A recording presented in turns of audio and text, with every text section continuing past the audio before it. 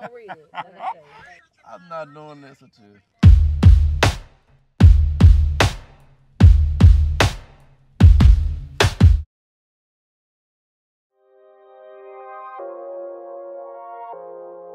I made basketball a priority probably in like 5th, 6th grade. Well, a priority like 5th, 6th grade when I realized I was nice. When I moved to the suburbs in like 6th grade, that's when I really, made it a priority. I fell in love with the game more than I ever had before.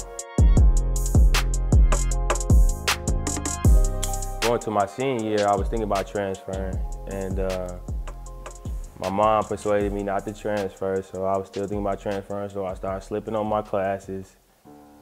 Then after that, when I went to school, I wasn't eligible to play right away. They wanted me to redshirt, so I started redshirting.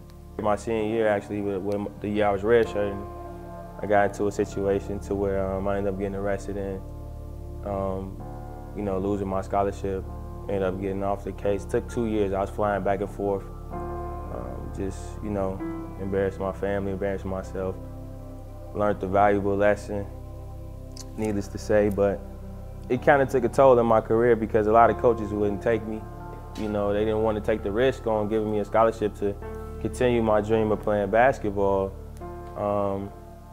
Ended up getting to a good situation to where I got a scholarship to finish at Robert Morris.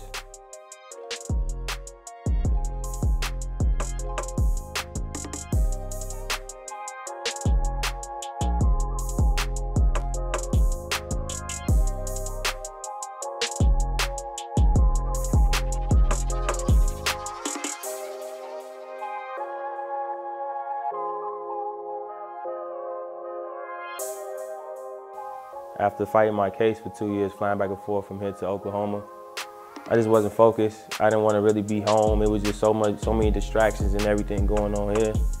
So basketball really didn't pan out for me the way that it was trending. It was ascending, going up, hit an arrow, hit a little block, and transition, to drumming.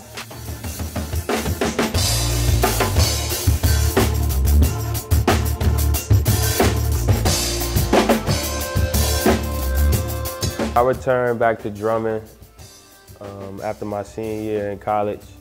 My buddy Josh, who plays drums, he basically was like, man, what you up to? Let's just start working out, man. Just come, let's just, jam, start playing drums, just start cause I always loved playing drums. I just never had nobody really push me like that. So he called me one day, he was like, man, what you up to? I'm like, nothing. He's like, man, let's go shed. Let's just sit down and play. And just that one first session, it just fell right back in love with it. It was just that first session. It was like it was over with after that. It was like it's time to go.